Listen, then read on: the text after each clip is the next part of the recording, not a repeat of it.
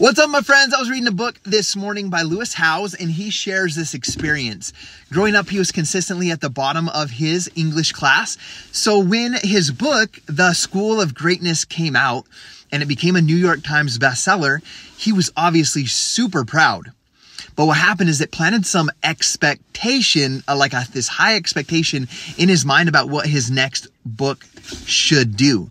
So when that book came out, that second book came out and it was released, he had an even bigger audience than he did in the beginning.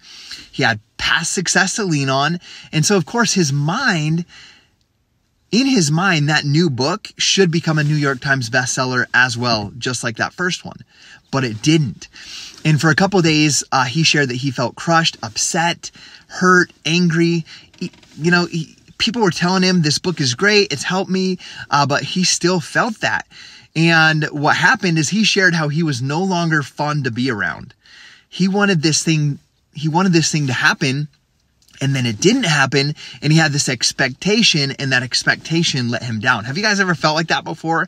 So he goes on to call this the expectation hangover. He was able, he shared in this book, that he was able to move past this by realizing that the core reason that he had written that book was not to make the list, but to help other people live better lives. So, my friends, if you tie your confidence to your accomplishments, you're focusing on things that you can't necessarily control. Now, a better way to go about this is to move forward, giving it your best effort, your greatest effort, your best impact, your best creative expression, and stay consistent. These are the things that you can control, and then be proud of yourself in that process.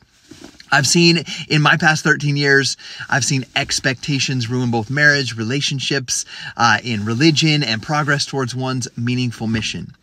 To be honest, I may not have achieved the greatest rank or the highest rank inside of my company. I may not be the highest paid partner. I may not have received the CEO Leadership Award at our annual summit that happens every summer, but I am extremely proud of the consistency, the effort, and the impact that I've had on a weekly basis by never missing over 13 years of staying consistent. And nobody can take that away from me. That's where my confidence comes from, the consistency of my daily actions.